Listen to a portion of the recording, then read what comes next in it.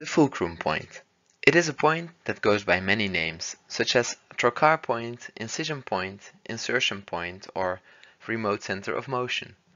But however you call it, it is a critical point in robotic minimally invasive surgery.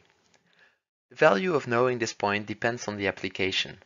For instance, the fulcrum point is required for aligning robotic mechanisms, for controlling passive wrist robots, or for initializing instrument segmentation algorithms.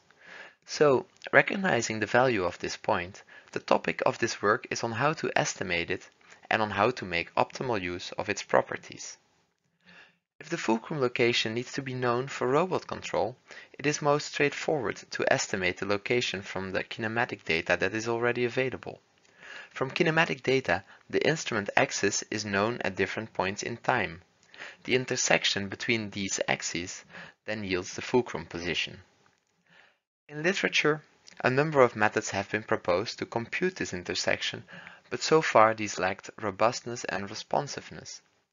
This work proposes an alternative method based on the extended Kalman filter. This graph visualizes the error in the fulcrum estimate as a function of measurement noise. It can be clearly seen that the proposed method, the red line, is very robust to noise when compared to the state of the art. Then, in this graph, we can see the evolution of the fulcrum error as a function of time. It is clear that the proposed method, again the red line, converges very quickly and that it rejects disturbances better than the state of the art. Now, I'd like to show that the fulcrum can also enhance the estimation of the tip position. In fact, there is redundant information for the tip position.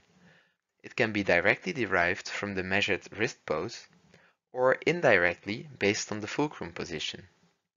Both of these approaches have shortcomings, but their combination will eliminate these, such that accurate, precise, and high bandwidth tip position estimates can be obtained.